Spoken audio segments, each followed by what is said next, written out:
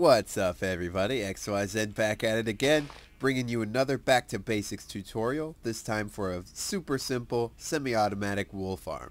In total it has a 5x5x17 footprint, but when you consider the fact that it can hold up to 16 sheep, that's one of each color, it's actually quite space efficient. There are three main features which allow this farm to complete its task while remaining compact, convenient, and let's face it, kinda cute. First, it uses clever placing of transparent blocks to keep some grass out of reach so that it can spread beneath the sheep's feet, ensuring that they always have a fresh supply to eat.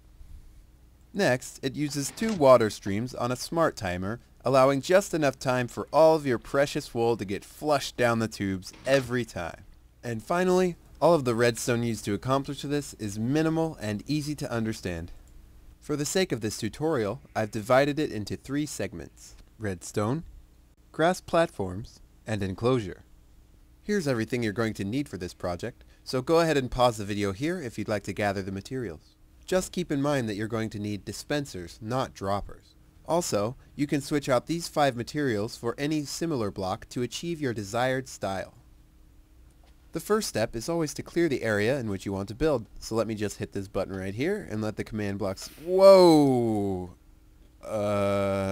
Start right where you want your chest to be, knock out 2 blocks, put down your chest, now hold shift to direct the hopper into that chest.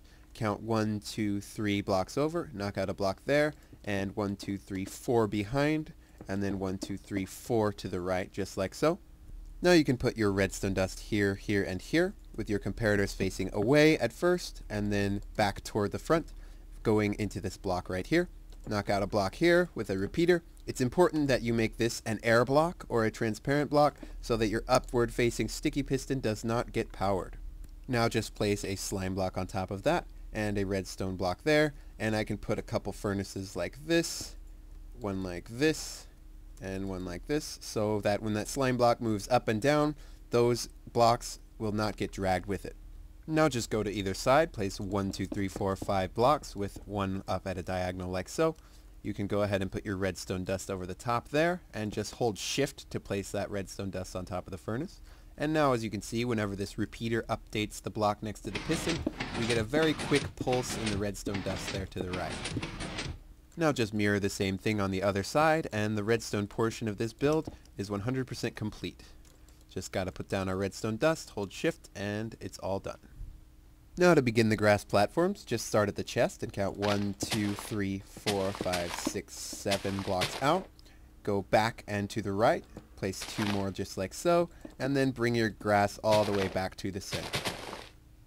Don't forget to replace the block directly behind your hopper, and now you're ready to fill this entire 7x2 area with grass blocks. Now we're going to need to provide some light so that the grass will begin to spread underneath the transparent blocks. So you can place any kind of light block here. That includes glowstone, sea lanterns, or even jack-o'-lanterns. Once you've done that on both sides, we can fill in the rest of the empty spaces with stairs, which will allow the grass to spread underneath them. Now your platform should look something like this, but we want a space for our button, so I need to count 1, 2, 3 blocks over, put down a solid block, and then I can put my button on that block there.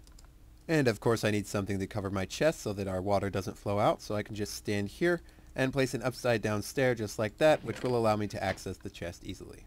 Place a water source block 2 blocks behind that, and now your grass platforms are complete. To begin the enclosure, go to each corner and create a 4-block pillar. Now create 2 pillars in the center of equal height. Next, connect the pillars at the top to create a frame. Then, use any block to fill in the empty spaces of the frame to create a wall with the dispenser in the corner. And don't forget about your water buckets. You'll need to place a couple extra blocks to keep the sheep from being washed into the water stream. Optionally, you can use fence posts to create the appearance of a guardrail. It should take 1 light source in the center of each side to light the entire enclosure. Finally, place half slabs along the top and bottom of the front window to keep the sheep inside. Now with shears in hand, you won't ever have to worry about putting 16 different colors of wool into a chest again. Just hit the button and everything's done for you. You can even run the hopper into a sorting system to sort out every color of wool.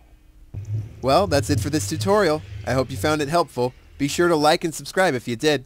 If you'd like to see more Animal Farm tutorials, click the video on the left. If you'd like to see how I use this design and others in my Let's Play, click the video on the right.